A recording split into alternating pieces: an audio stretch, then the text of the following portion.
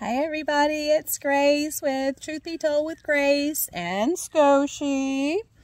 I'm sitting outside in this ever so humid weather in my pajamas, soaking up the little bits of sun because we've had so much rain lately, which is wonderful, but also it's like, oh, enough. And let's talk safety. You want to talk safety? There's a lot I can talk about safety. I might have to make a couple of videos. Are you being harassed by a narcissist or an abuser? Let's talk about some of the things you can do about that. And I'm going to use the cop narcissist because he stalked the crap out of me. And I never did figure out how he was doing it, but he always knew where I was going, where I had been, who I had been with. I mean, there was even a time that I got up under my own car looking for tracking devices. You know, I wiped my computer, got a new computer, you know, to try to, something's biting me.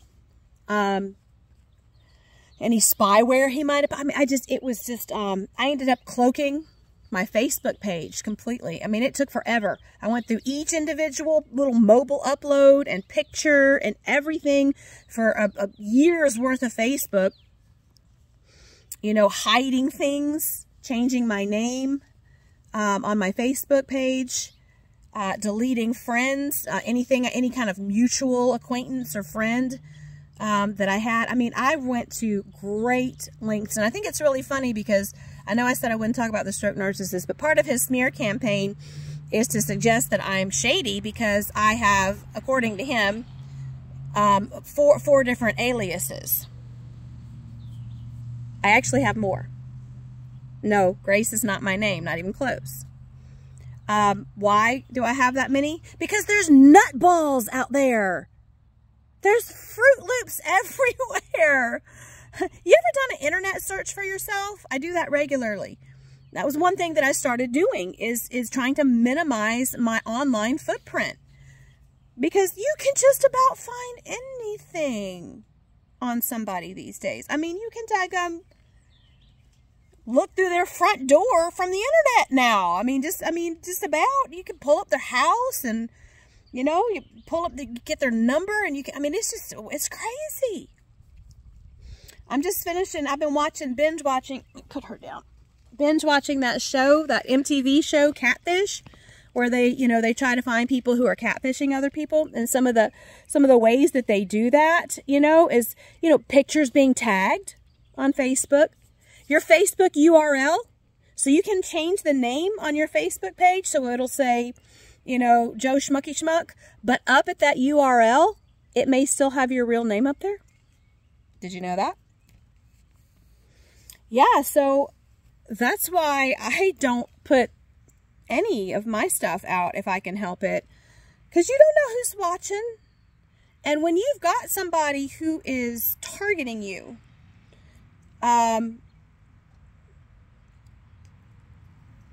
cop narcissist stalked me for about 6 years. And it was terrifying. And he was never a violent narcissist, I'll tell you. But, it was like that 80s stalker song. Every breath you take, every move you make, I'll be watching. You remember that song? I'm dating myself completely here. I get it. But that's how it was. My life just wasn't even my own anymore. And he always made sure that it would get back to me, that he knew. It's like for like 6 years. He just would always make sure that I knew that he knew, you know? And I have a permanent order against him. It's permanent. He can't contact me directly or indirectly, which means he can't say, hey, so-and-so, go tell Grace that I said, you know, whatever. So what he would do, because he's not a police officer, he spent 16 years in law enforcement, so he found ways to circumvent that. And, you know, narcissists and abusers, you know, they always have their minions. And, you know, not trying to say, how am I going to word this?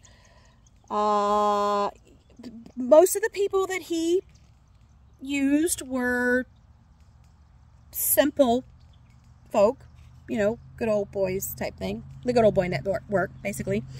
And I really honestly don't even think that most of them, that a lot of them knew what he was up to, you know. In fact, once, you know, he went through all his Facebook friends and I had cloaked myself sufficiently and blocked enough people, he went as far as to start sending customers to my business to collect information on me. Again, all stuff you really can't even prove in a court of law, but you know, I mean, because it all followed the same exact pattern. You know, he would have these guys come and try to hit on me. Hey, girl, how you been? I haven't talked to you in forever. Where you living now? Where you working? You seeing anybody? What you been up to? You know, I'm like, get out of here. And it would just be, you know, every couple of months there'd be one. And I would say, I'm sorry, but I've closed that chapter in my life. And I don't want anything to do with Tim or anybody having to do anything with Tim. And they'd be like, oh, I don't even talk to Tim. You know, I was just checking on you. Then, of course, you go to their Facebook page and they're liking each other's posts. And I mean, stop. But it's just, you know, it was just his way of letting me know that he hadn't forgotten. He was still thinking about me. And that is unnerving. And we had to go to court a couple of times. And I lost a couple of times. And that is so frustrating. So if you're going to have to do something like that, let me just give you a couple little pointers here that helped me, because I ended up having to get an attorney and pay a bunch of money. And I mean, it was a rigmarole, because he was also in the Navy and he had a top secret security clearance. And so we kind of had to deal with a little Department of Defense type things and some fallout from that. And he ended up losing his security clearance, which he should. Anyway, blah, blah, blah. Let's not go to there. But when you go before a judge, you know, they don't want to hear a lot of hippity hop. They really, it's a processing mill. They don't really give a rat's patootie. Seriously, a lot of them just don't. They're just, you know, they're jaded. They're hardened. They've just, you know, and I understand. I mean, I think if I had to sit there and listen to the things that they probably listen to every day, I'd be like, look, just spit it out. But that what they want to see is hard evidence right there. Quick and easy to reference. Okay, so any type of recording that you might have done, and then your text logs, they're not going to want to go through 20 miles of text logs. What they want to see, and this is how I got in trouble my first time, is that I kept arguing. I kept arguing with him. And, you know, I had about 20 pages of text logs, and I had gone through and I had highlighted that in these 20 pages of text log, I had said, please leave me alone at least 15 times. You know, the judge never, I don't want to see it. I'm like, but this is me telling him to leave me alone. And he's like, for 22 pages? He's like, you keep talking to him. He's not going to leave you alone. That's on you. That sucks. Because narcissists have an uncanny ability to keep you arguing. All right? Guys, if you have one that's harassing you, tell them, you're harassing me and I want it to stop, or I'm going to press charges against you. I feel afraid. You're frightening me. You're frightening my children. My children are afraid of you. Stay away from me. Definitive, definite, and don't argue. Don't go back and forth. Okay? They're not going to respect whatever it is you say. Okay? Let's, you know, I think that's what I kept waiting for. Is for him to say, okay, I understand. I won't bother you anymore. And it never came. And so I just kept arguing. So then, and that's what the judge was like, well, you're just arguing with him. I'm like, but I'm telling him to leave me alone. But then you keep arguing. Because he keeps attacking me. And he won't respect my boundaries. You know, okay. That's how I got myself in trouble, because I couldn't shut up. I know y'all have a hard time believing in that, don't you? So you want to use those catchphrases. I feel harassed. You're harassing me. I feel afraid. My kids are afraid. I'm going to press charges for harassment. You know, stuff like that. And another thing that you want to do, hold on a second. Okay, this is the hardest one of all. Keep your cool. Keep your cool. And again, they are so good at pushing your buttons. And you know you're abused. And you know it's not right. And you know it's not fair. And every fiber of your being wants to just jump onto the roof and start screaming it all over the place. But if you act like a banshee, okay, he's just going to throw you in the melting pot with all the rest of the people he doesn't want to hear in that courtroom. He really is. And it's just, what sucks so bad is that abuse, like, perpetuates more abuse. Like, it just makes more abuse. Because then it makes you a nut. You know, like, I was just crazy for years. On edge all the time. He would prevent me from sleeping. He would start a fight every single night. Every single night. And you'll hear this when I start putting the audio recordings. It's every night. I couldn't get any peace. I couldn't go to bed with peace in my mind because he would have pissed me off before bed or frightened me or something. Again, he wasn't physically violent, but it just the constant intrusion into my life, into my brain, into my privacy was just it was terrifying to me. It makes you go crazy. By the time I left that relationship, and I was only with him 5 years, I had gained almost 50 pounds. My joints hurt, my body hurt, my mind hurt. I was on edge all the time. I was a raging bitch. It was terrible. Nightmares. I just remember and you know, one of the reasons I think I kept arguing with him, because people were like, Grace, why don't you just block him? Because it was worse not hearing from him. At least when he was blasting me and harassing me and wearing me out, I knew where he was here. But when I didn't hear from him, what's he thinking? What's he doing? What's he plotting next? Where is he going to show up? I think that was probably the scariest thing, was not hearing from him. Yeah, that was the scariest thing for me.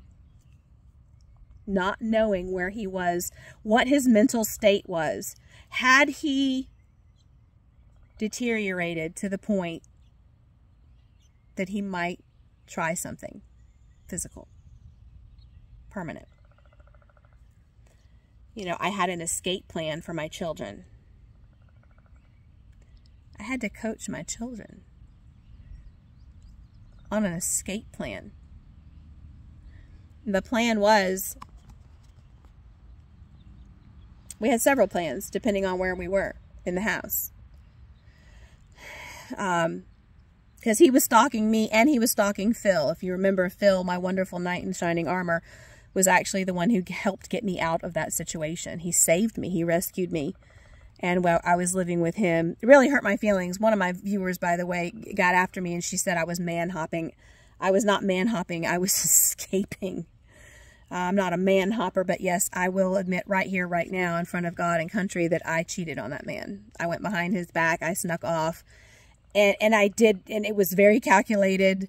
And it took months to formulate the plan, the escape plan. Because I had been trying to escape for over 2 years by the time I met Phil and he helped me get away. I had tried to buy a house to get away, and he found that, you know, the narcissist found out about it and he, you know, ruined the plans to buy the house. Like, he just knew everything. He just knew everything. I just could not get a moment's peace. I could not get away from him. So I had a plan with the kids. And my plan was to fight him off as long as I could while the kids escaped to the neighbor's house. I coach them on what to say. I train them on our phone numbers, our names, our numbers, the address. And then I had to tell them, I had to tell my children, when you run out that door, you don't come back. No matter what you hear in this house, you do not come back in here.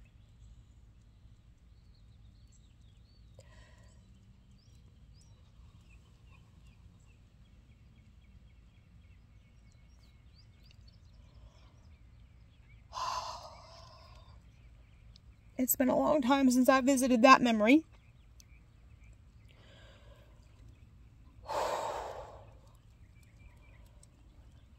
So let's move on.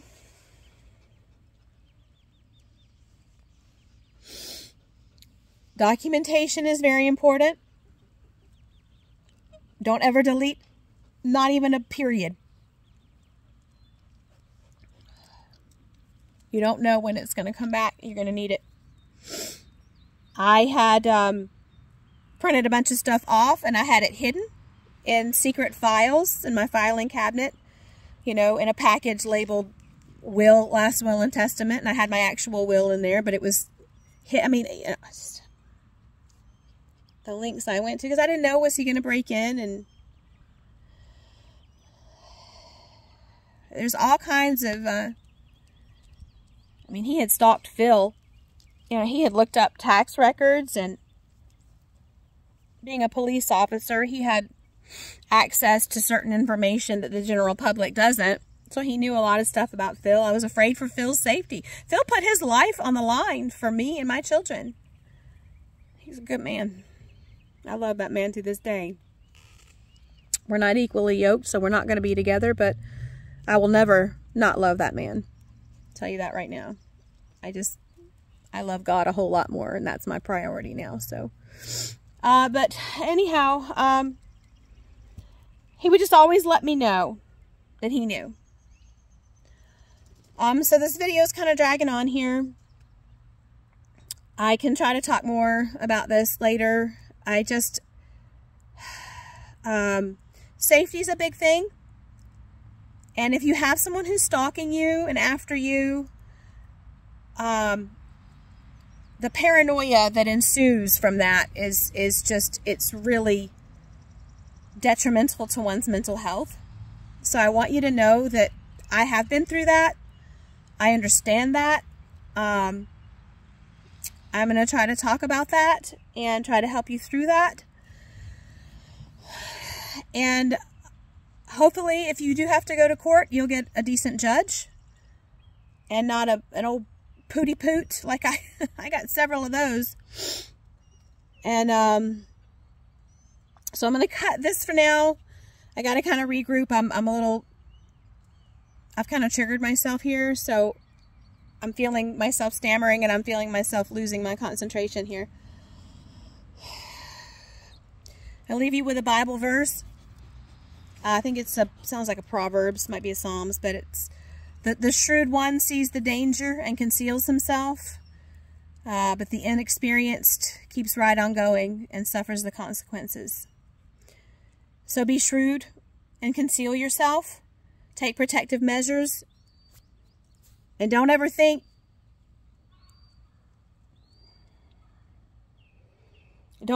that they won't come after you just because they haven't ever. My husband, the guy before the cop narcissist, you know, I have a video about it, but he attempted to murder me. Like he attempted to snuff out my life. So you just never know when somebody is going to snap. You just never know. And so please take heed. I'm Grace. Not really, but I'm Grace. And this is Truth Be Told with Grace.